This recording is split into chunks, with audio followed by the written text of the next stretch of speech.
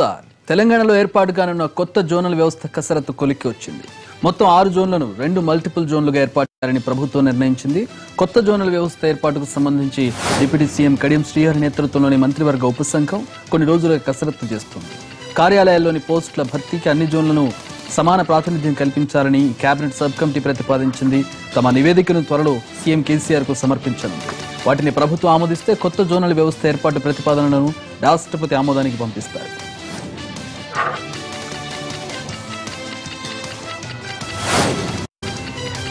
హైదరాబాద్ లో బోగస్ ఓట్ల సంఖ్య 2,32,000 ఉన్నట్లుగా తేలింది. ఓటర్ల రీసర్వే చేసిన అనంతరం జీహెచ్ఎంసీ ఓ జాబితా విడుదల చేసింది. కొత్త జాబితా ప్రకారం ఓటర్ల సంఖ్య చాలా వరకు తగ్గింది. అయితే సిటీలో ట్రాన్స్జెండర్ ఓటర్లు పెరిగారు. 2016లో 587 మంది ట్రాన్స్జెండర్ ఓటర్లు ఉండగా 2018 నాటికి 638 మందికి చేరారు. ఓటర్ల జాబితాలో పేరు లేని వారు మళ్లీ నమోదు చేసుకోవచ్చని జీహెచ్ఎంసీ కమిషనర్ జనార్దన్ రెడ్డి తెలిపారు. ఓటర్ల సంఖ్య తగ్గడంతో పోలింగ్ స్టేషన్లు సైతం తగ్గిపోయాయి. 2016లో 3,879 పోలింగ్ కేంద్రాలు ఉండగా రీసర్వే అనంతరం అవి 3,761కి చేరాయి.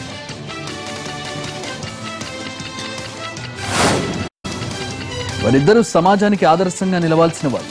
అన్యాయాలు, అక్రమాలు, అసాంఘిక కార్యకలాపాలు చేసేవారిని అరెస్టు చేసి కటకటాల వెనక్కి పంపేవారు. కానీ వారే దారి తప్పారు. వివాహేతర సంబంధంతో అల్లరి పాలయ్యారు. అవినీతి నిరోధక శాఖలో ఏఎస్పీగా పనిచేస్తున్న సునీతారెడ్డి కల్వకుర్తి సీఐ మల్లికార్జున రెడ్డితో వివాహేతర సంబంధం పెట్టుకున్నారు. విషయం తెలుసుకున్న సుమతిరెడ్డి భర్త ఆమెను రెడ్ హ్యాండెడ్ గా పట్టుకున్నారు.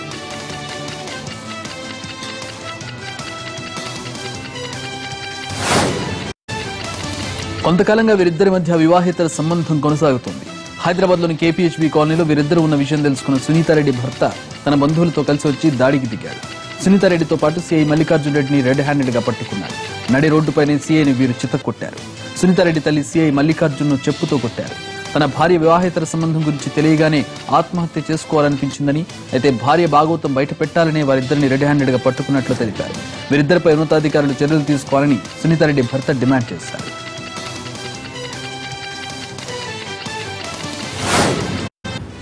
వివాహేతర సంబంధం ఆరోపణలతో కల్వకుర్తి సీఐపై చర్యలు చేపట్టింది తెలంగాణ పోలీస్ శాఖ. సీఐ మల్లికార్జున రెడ్డిపై సస్పెన్షన్ వేటు వేసింది.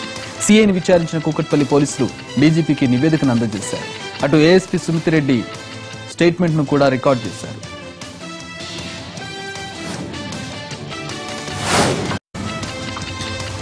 గుంటూరు జిల్లా కలెక్టరేట్ లో ఒక రైతు ఆత్మహత్యకు యత్నించడంతో కలకలం రేగింది. గ్రీవెన్స్ సెల్ కొచ్చిన రైతు శివ ప్రసన్న పెట్రోల్ పోసుకుని నిప్పంటించుకోబోయాడు. అయితే అక్కడే ఉన్న సెక్యూరిటీ సిబ్బందితో పాటు మిగతా వారు కూడా అడ్డుకోవడంతో ప్రమాదం తప్పింది.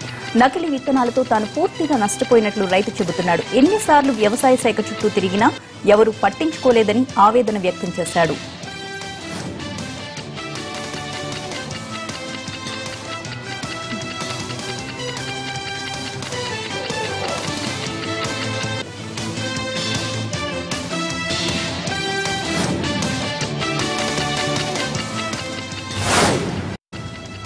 వైసీపీ ఎమ్మెల్యే సినీ నటి రోజా ఇంట్లో చోరీ జరిగింది. హైదరాబాద్ మణికొండలోని ఆమె ఇంట్లో 10 లక్షల రూపాయలు విలువ చేసే బంగారు హారం చోరీకి గురైంది. తన ఇంట్లో దొంగతనం జరిగినట్లు ఎమ్మెల్యే రోజా మాదాపూర్ పోలీసులకు ఫిర్యాదు చేశారు. రోజా ఫిర్యాదుతో మాదాపూర్ డీసీపీ ఘటనా స్థలాన్ని పరిశీలించారు. బీరువాలో పెట్టిన విలువైన హారం ఎలా అపహరణకు గురైందనే విషయంపై పోలీసులు ఆరా తీస్తున్నారు. పనివాళ్లెవరైనా తీశారా లేక బయటి వాళ్లు ఇంట్లోకి ప్రవేశించి చోరీ చేశారా అనే కోణంలో పోలీసులు దర్యాప్తు చేస్తున్నారు.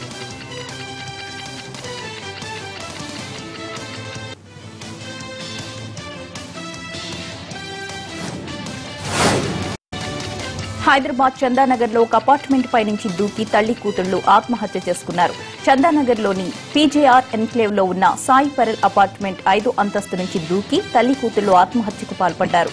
చిన్నారి శాన్వీతో కలిసి ప్రాణాలు తీసుకుంది ఆమె తల్లి స్వాతి. 7 ఏళ్ల వయసున్న శాన్వీ ఆరోగ్య పరిస్థితి బాగాలేకపోవడంతోనే మనస్తాపంతో ఆత్మహత్య చేసుకున్నట్లుగా తెలుస్తోంది.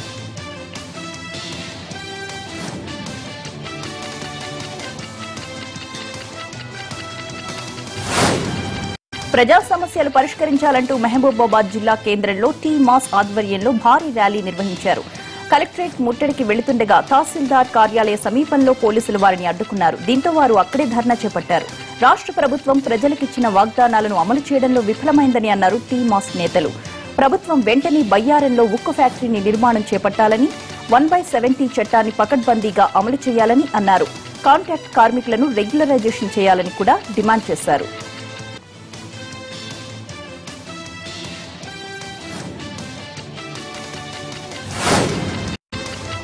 ఉద్యోగాల పేరుతో విశాఖలో మరో ఐటీ సొల్యూషన్ కంపెనీ నిరుద్యోగులకు టోకరా వేసింది. దాదాపు 2 కోట్ల రూపాయల మేరకు కుచ్చుటోపి పెట్టింది. నిరుద్యోగులను మోసం చేసిన నిర్వాహకుడు రవీంద్ర పరారయ్యాడు. దీంతో బాధితులు పోలీసులను ఆశ్రయించారు.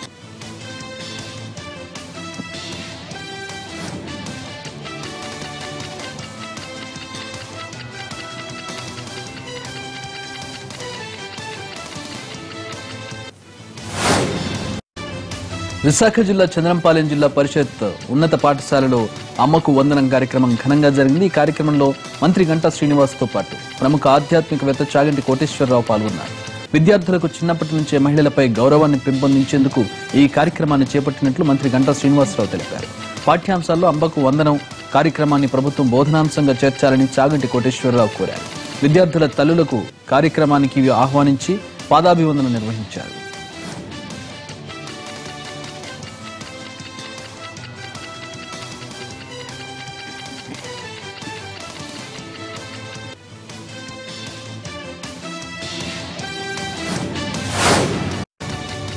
తెలంగాణలో పులుల లెక్క తేలిపోనుంది. గణన మొదలైంది. తెలంగాణలో జంతు గణనను ప్రభుత్వం, అటవీ శాఖలు చేపట్టాయి. మంత్రి జోగురామన్ ఆదిలాబాద్ ఉట్నూరు ఏజెన్సీ నుంచి ప్రారంభించారు. 3,000 మంది అధికారులు ఇందులో పాల్గొంటున్నారు.